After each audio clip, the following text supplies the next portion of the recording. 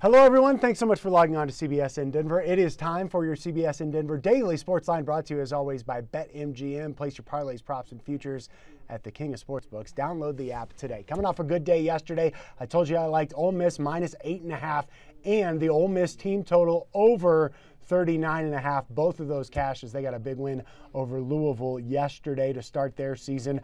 I think Ole Miss is going to be a lot of fun to watch this season. May have some more bets on them as we continue here in college football season. But a good start to college football season. 3-0 and college football overall after a 2-0 day yesterday. Let's get into today's game. The Rockies and the Giants playing game 2 of their 3-game series out at Coors Field. Giants coming away with a 10-5 victory yesterday, and they are big-time favorites today. The Rockies, 2.5-run underdogs on the run line. That's paying out at minus 120. The over-under for tonight is 12, and for the Rockies to win, it is plus 170. Here's what I'm going to do.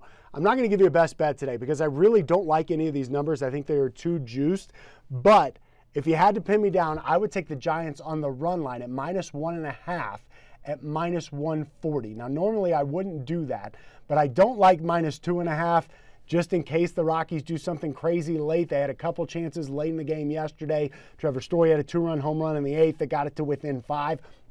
But I still think the Giants on the run line at minus 1.5 would probably be the move. Again, you're juiced up a little bit, minus 140 on the money there, but I think that that's a safe play. I looked at the first 5, but the Giants are minus 200 on the money line, and I'm just not willing to lay that price for the Giants today. A couple props to keep your eye on as well. Chichi Gonzalez is going to be on the mound for the Colorado Rockies. His strikeout prop is at 3.5. I lean under here. He's had 8 home starts this season. He's only gone over 3.5 strikeouts once in those 8 starts. Again, that's juiced too at minus 150. And then Logan Webb on the other side, his strikeout prop is at 5.5. I lean over here. That's paying out at minus 115. He's gone over in 6 straight starts, and one of those came against the Rockies in San Francisco. He had 8 strikeouts.